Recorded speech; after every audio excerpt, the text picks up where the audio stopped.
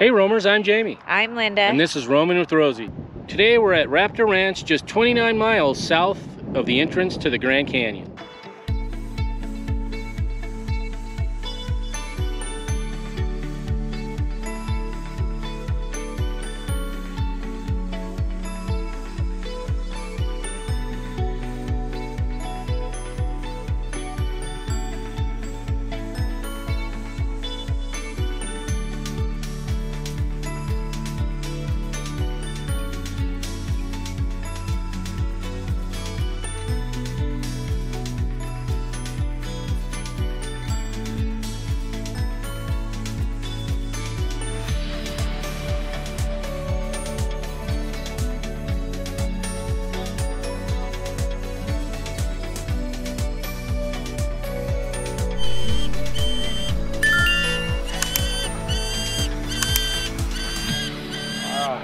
They'll follow me.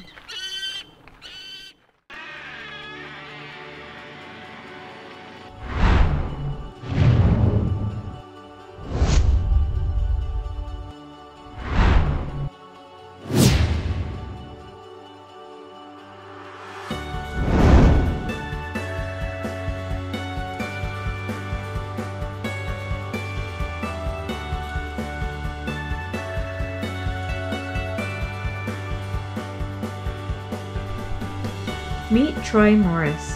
Raptor Ranch grew out of his childhood fascination of birds, specifically birds of prey known as raptors.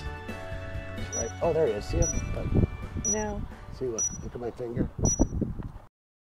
So, as long as I can remember, I've been interested in birds. It's something to see, to take a bird that you've trained or raised and let it go and realize that it's gone thousands of feet up in the air and you can't see it, but he's still watching you and he's still counting on you to do your part. So it's just something that's kind of magical.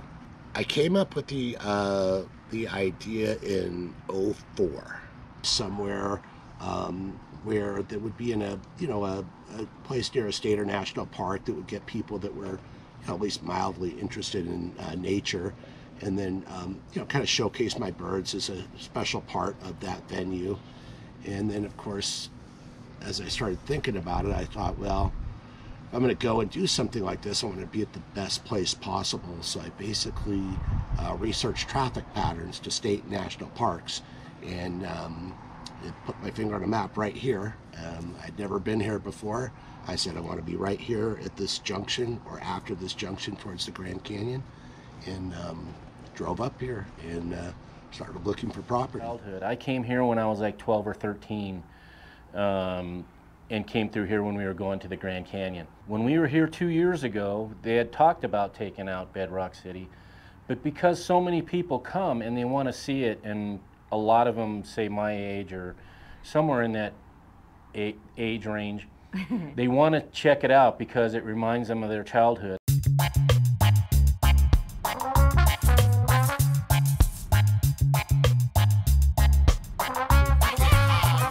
So now they're keeping Bedrock City. They're basically refurbishing it all. And as you can see, Pebbles and Bam Bam are in here. Initially they were outside. These two are actually the only characters that are made out of paper mache, so they wanted to put them inside here to save them. The Bedrock Park back here, it's been here since 1972. Just celebrated our 50th anniversary here. And that is really popular with people. We've got the ever-popular 20-foot Brontosaurus slide. We've also got the large snake that you crawl in through the mouth and you come out through the tail.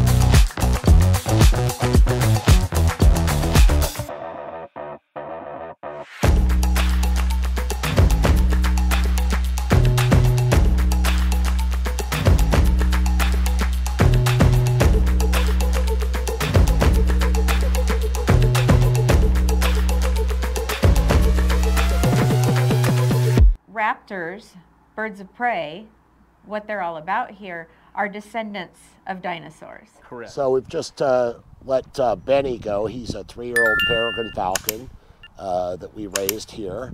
And he's been all over this part of the county, east of Flagstaff, over the Grand Canyon, and then back in the same day. That was a pretty common occurrence. Oh, he's 850 feet up now. Wow. And how far away? Distance away? 1,300 feet. So not very far. He's right over here. Oh, he's right over our head. Here he comes.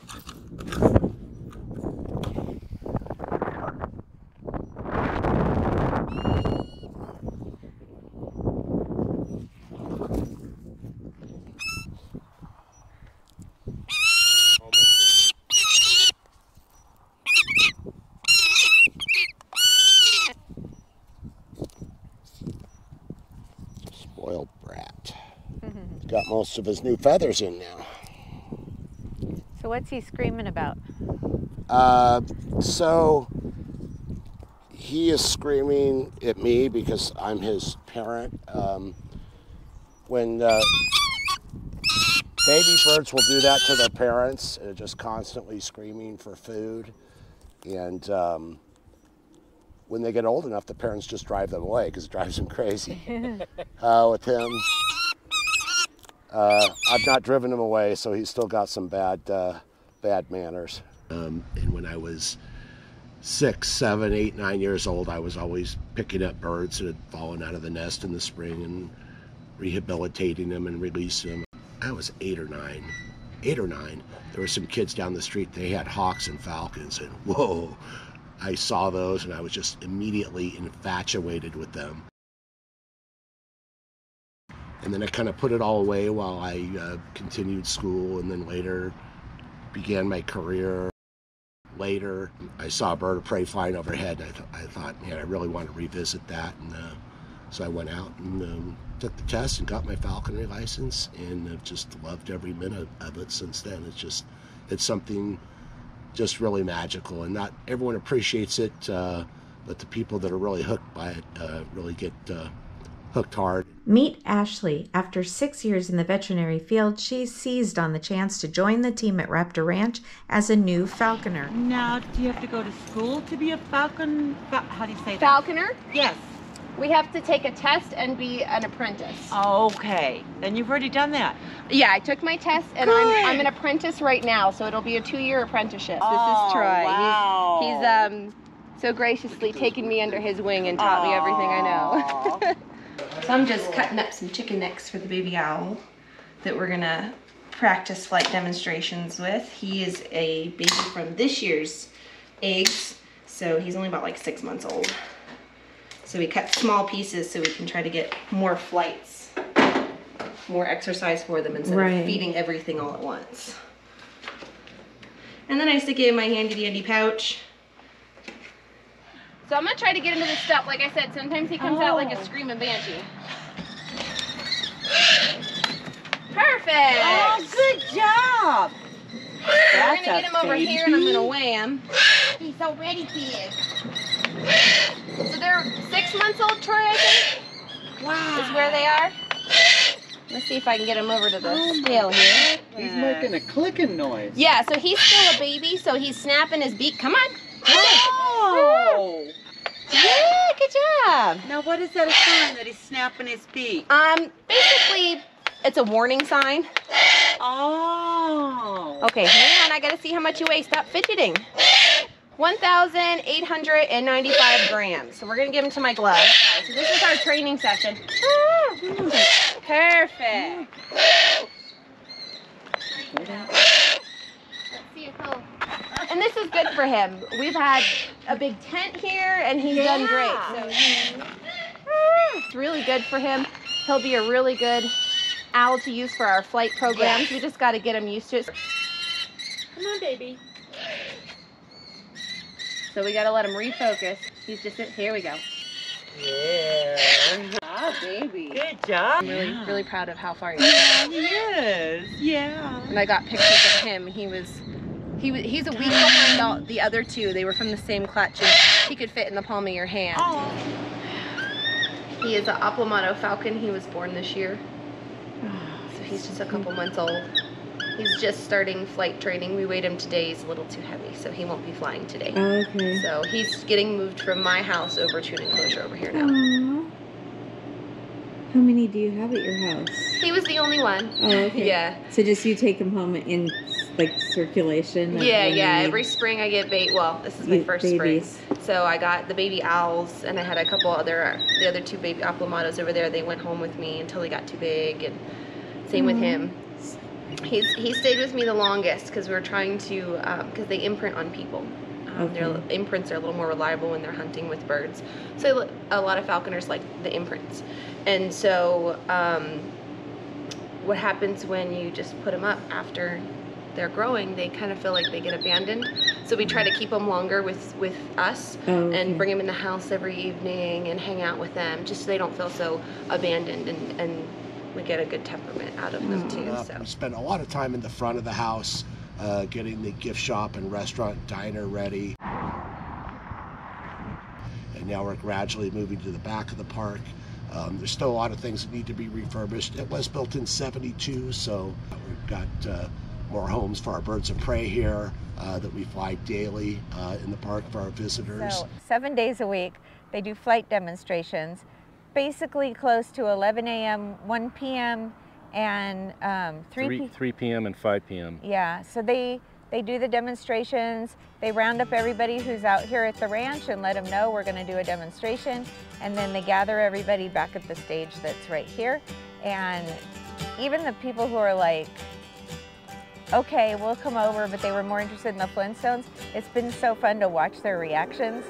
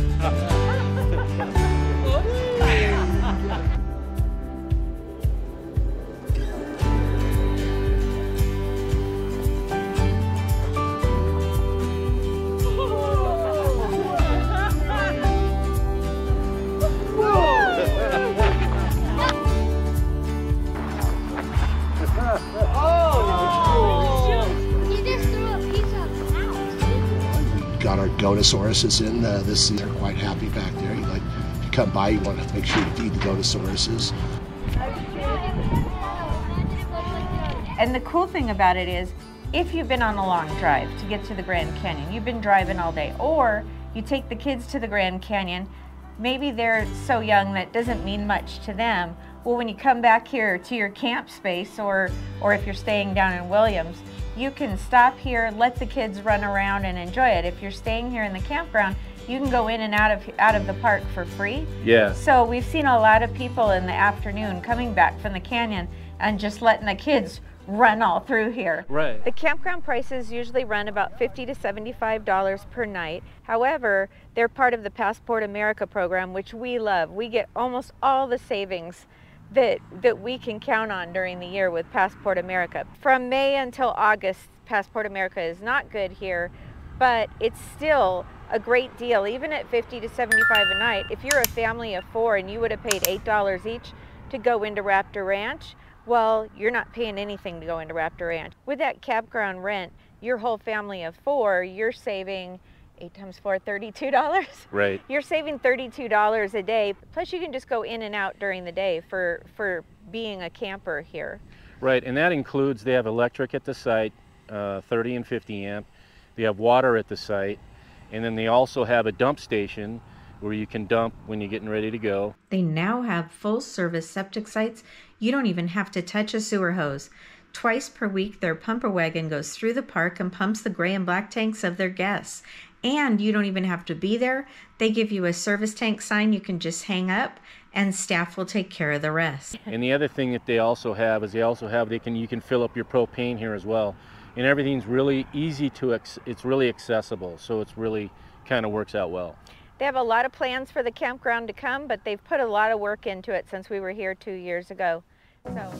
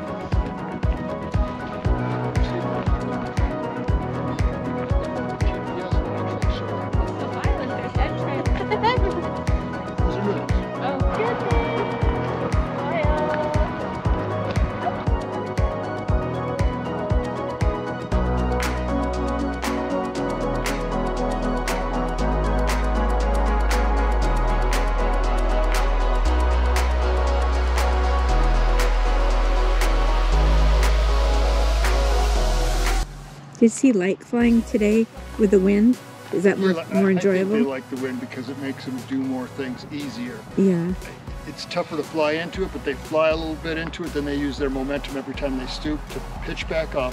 And now they're in a spot where they've got enough momentum to actually beat their wings even upwind more or over to the side, and then use the wind again to come down again.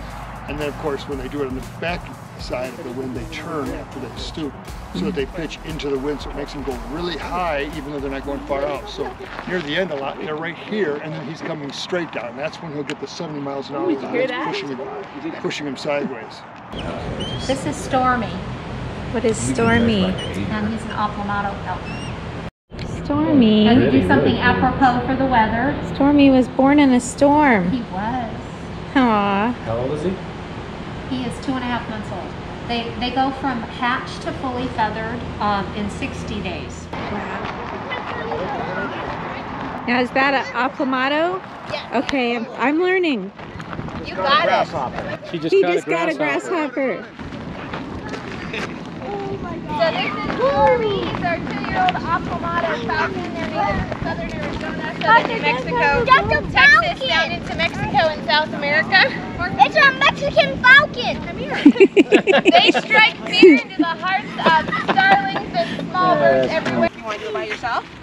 Can't drop the glove, okay? And don't Hold it run, up baby. high. That's all it is. You got it. Hold up high. Beautiful. Good job. Ooh. Oh, you're okay. He just got a piece. He won't hurt you. So he's going to call Stormy. Hi, Stormy. Here, step this way so you can see it. There we go. All right. Hand. Other hand.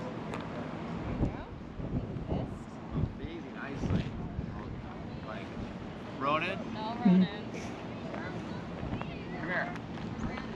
All right, you guys want to switch out? Yes, as it takes off, you can switch gloves. There you go.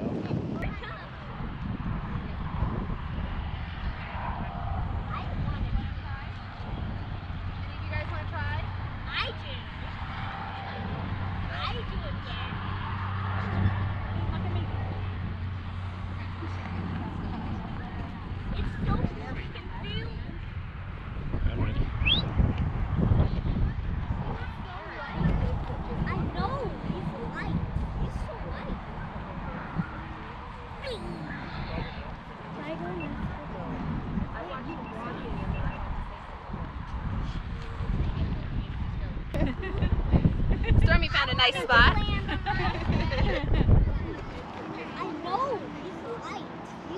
Just looking forward to adding more and more as we go and continuing to make this a place where people can come and enjoy some time after they visited the wonderful Grand Canyon. Got a little more room here to spread out, lots of room for the kids to run around. Don't have to worry about them falling off the cliff, so that's a good thing. And lots of outdoors activities for them, so they can have a good time after they visit the canyon.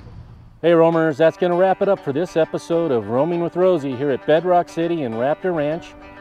If you enjoyed this video, we'd really appreciate it if you'd share it with your friends and family. And if you're not yet a subscriber, make sure and hit that subscribe button. And ring that bell, that way you'll be notified each time we upload a new video. And make sure to leave a comment, that way you can be part of the conversation. Until next time. Yabba dabba doo!